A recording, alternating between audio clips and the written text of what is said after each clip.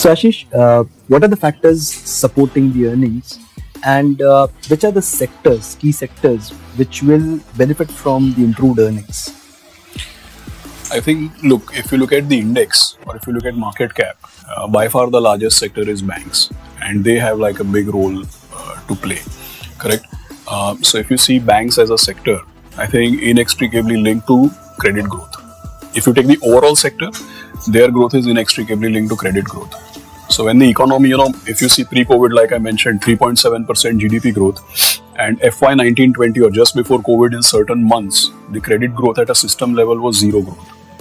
And if you see, barring couple of strong banks, some of the smaller private banks, PSUs, everybody knows, they were, I think, totally banking system wrote off nearly 10 lakh crores worth of NPAs.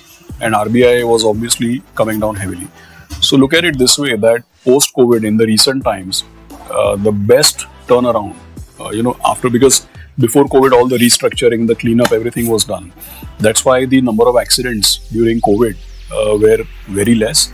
And RBI's policies on, NPA recognition and whatever leniency that we had, it all played out well. So you can see that the biggest turnaround has happened with public sector banks. Not only are they not making losses, they are making profits, plus they're able to, there is some amount of NPA recovery and there is some write back of provisions and those kinds of things.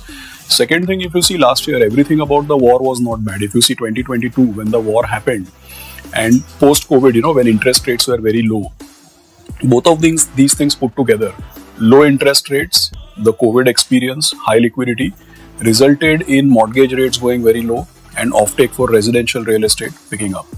Secondly, when there was a huge slump, there was a lot of money which flew in from all over the world into even commercial real estate, for example. So revival of real estate. And revival of real estate has rub off on many things, right? I mean, it is steel, cement, etc. And plus the war itself. When the war happened, you could see that energy prices, you could see coal prices, steel, metals. So basically a change of cycle, revival in commodity prices, revival in sectors like real estate, which were witnessing a slump. I think that also, the whole commodity cycle also helped.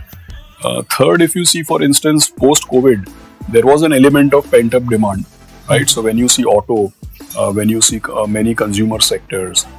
So I think it's a confluence of multiple things, and 2020 till say end 2022 or mid 2022, I think it was broad-based.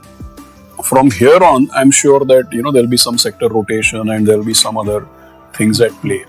But last couple of years, I think if you ask me, overall, our earnings would have gone up in north of 40-45%. If you take index levels, I distinctly remember, say March 2023, when the financial year ends, you imagine that Nifty EPS will be 820, 830 kind of range. But if you look at pre-COVID, we were well below 500.